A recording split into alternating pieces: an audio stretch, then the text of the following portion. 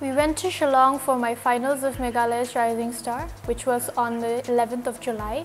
After our performance, we were waiting for the results, where they announced my name as one of the top 4.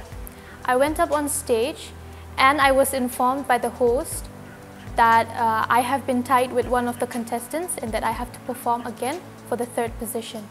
Since two of the judges were already missing, I got the 3rd position by public votes.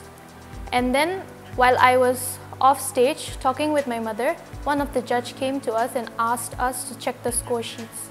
After that, we and all of the other contestants, we went to the organizer and asked him for the score sheets, but he said that he did not have the score sheets and went inside the green room.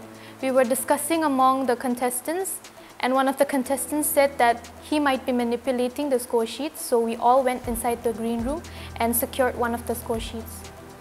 After that, we got a call from him saying that he needs time to rectify all the things that are happening, so we gave him time. After that, he kept on asking for time again and again, and finally when we asked him again, he said, you can do what you want. So we were getting ready to file FIR. And then the next day again, he asked for 45 minutes, which took whole day. So we just went to the police station and filed an FIR against him.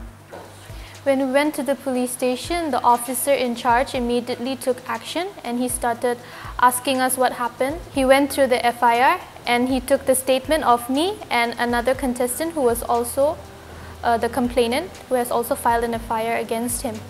I think it will be very unfair for me if I have to battle again, because I have battled twice for the 3rd position with one of the contestants.